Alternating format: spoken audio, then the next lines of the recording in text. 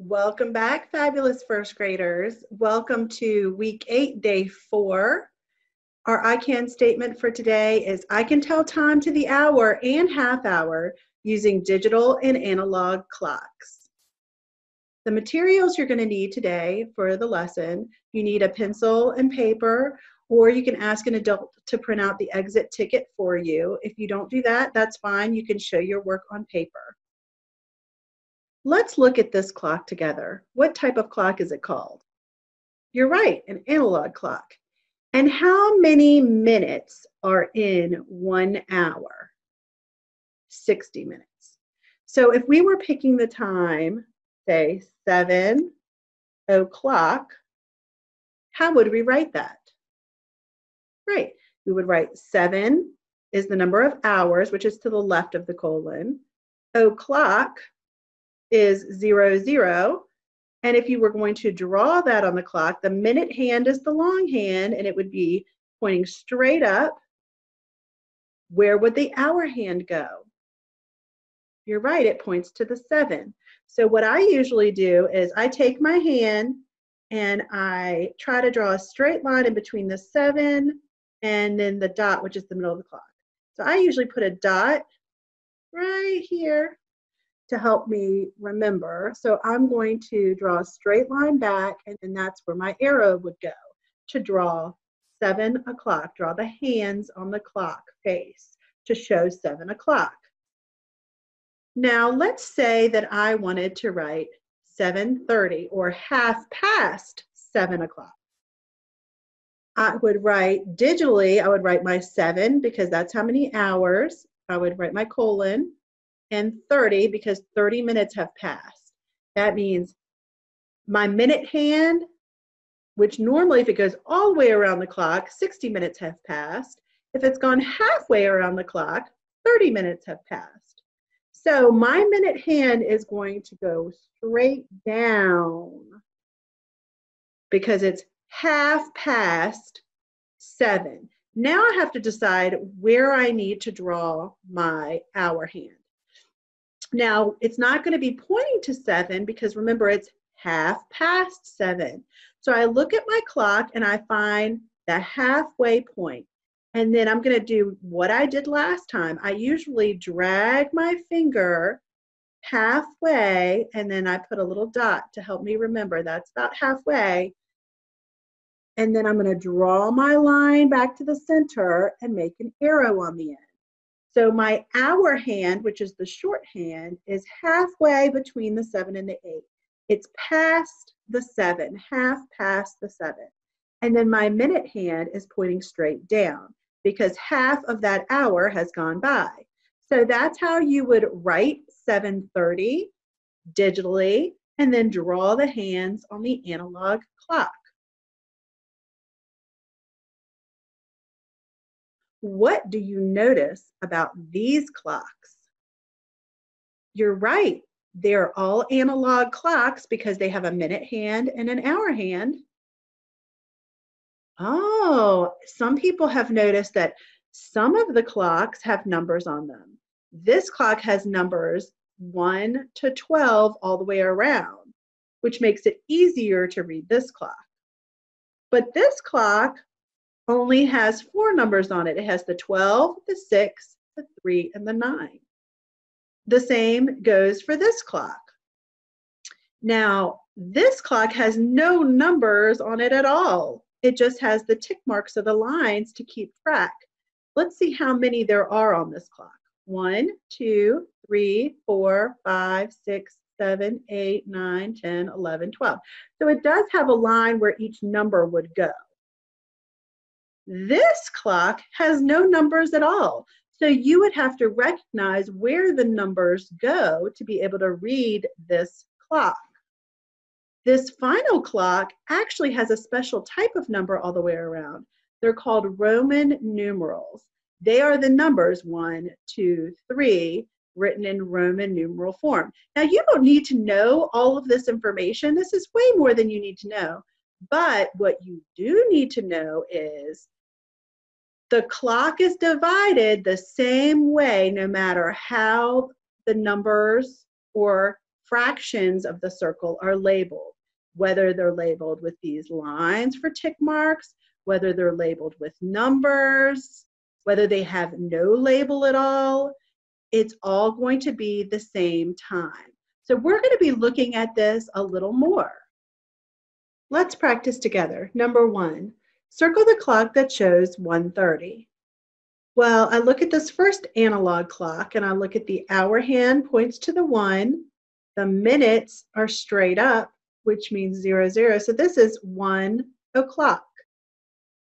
It's not that one. Let's look at B. This analog clock has the time. The hour hand points halfway in between the 1 and the 2.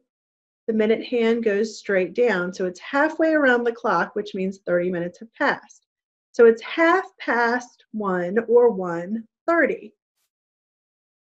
So I know that's right. And let me check this clock. Well, I know this one is not it because it's actually 12:30 or 12:30. So I'm going to also practice on this line writing the digital time. So 1:30. Let's look at number 2. Circle the clock that shows 7 o'clock. Well, I'm looking at the first analog clock and the hour hand points to the 7. The minute hand is straight up. So that is 7 o'clock. Good. Now let's just double check the other 2. What time does this clock say? You're right. It's 8 o'clock because the hour hand points to the 8. The minute hand is straight up. What time does this clock say? Yes, it's 6 o'clock because the hour hand points to the 6. The minute hand is straight up. So I'm going to practice writing the digital time. 7, and then I make my colon, o'clock. Good job. Number 3, circle the clock that shows 10:30. Well, I'm going to look at the first analog clock. The hour hand is halfway past the 11, and the minute hand is down, pointing to where the 30 would be. So this is 11:30. So it's not that one. This clock, the hour hand points to the 11. The minute hand is straight up. So this is 11 o'clock. So it's not that one. The third analog clock has the hour hand halfway past the 10, and the minute hand is straight down. So this is 10:30 or 10:30. So I'm going to circle this clock, and I'm going to practice writing my hours. The hour hand points to the 10. The minutes, 30 minutes have gone by for 10:30. Number 5, draw the minute and hour hands on the clocks. So the first one says 1 o'clock. So I'm going to make my hour hand go straight up, and the minute hand points to the 1. So I usually put a little dot. I follow along, put in my little dot, and I make sure my arrow goes straight to the 1. The next one says what time?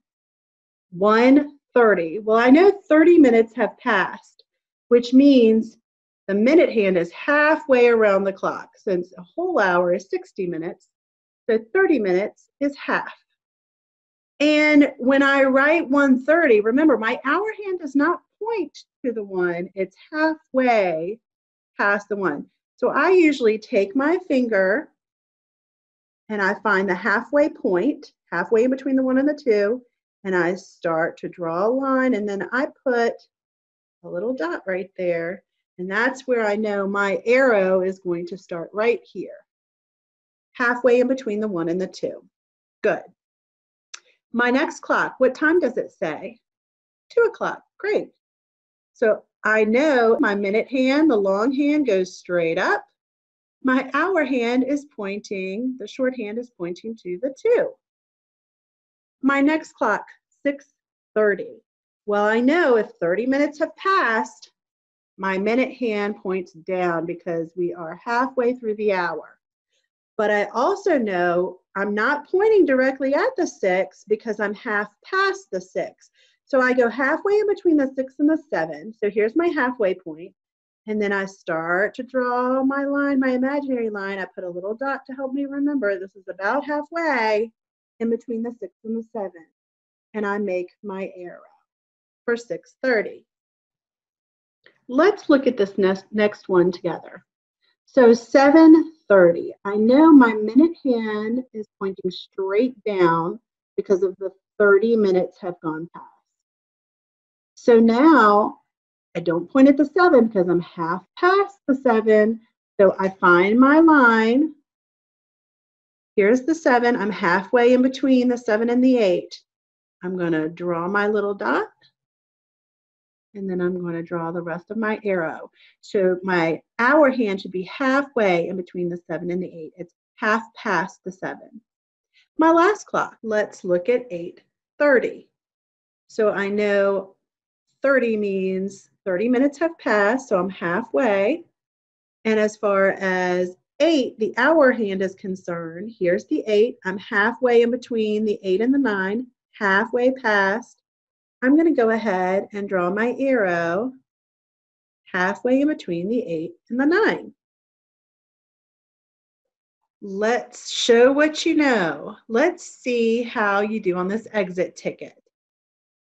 I'm going to read you the directions, and then I want you to press pause and work out the problems. When you're ready to check, press play. Number 1, circle the clock or clocks that show 3:30. So you'll circle which one of these analog clocks say 3:30 to match the digital time. Number 2, write the time or draw the hands on the clocks. So A, you've been given the digital time. You have to draw the hands, the hour and minute hand on the analog clock. B, you've been given the analog clock. You need to write the digital time. C, you've been written the time, and then you need to actually draw the time, draw the hands on the clock. So press play when you're ready to check. All right, let's look at this first one together. Circle the clock or clocks that shows 3:30. Well, this clock has the hour pointing to the 3.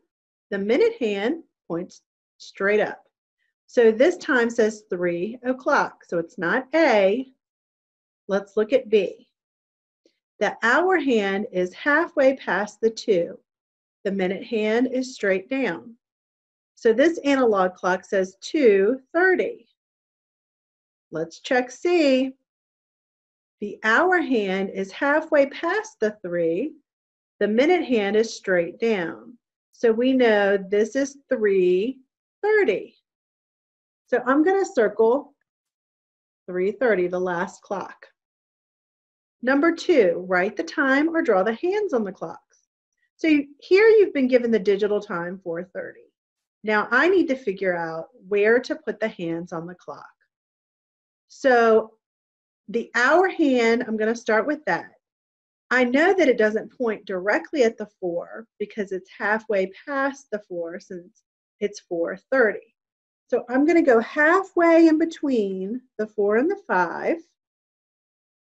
I'm going to make a little dot. I'm going to draw my hour hand, which is my shorthand. My minute hand should have pointed straight down toward the 6. So that's halfway past 4 or 4:30. B, what time does this clock read? Yes, you would read it 12 o'clock. The hour hand is pointing to the 12, so I should have written my 12 on the left-hand side of my colon. The minute hand is pointing straight up, so I should have 0, 0.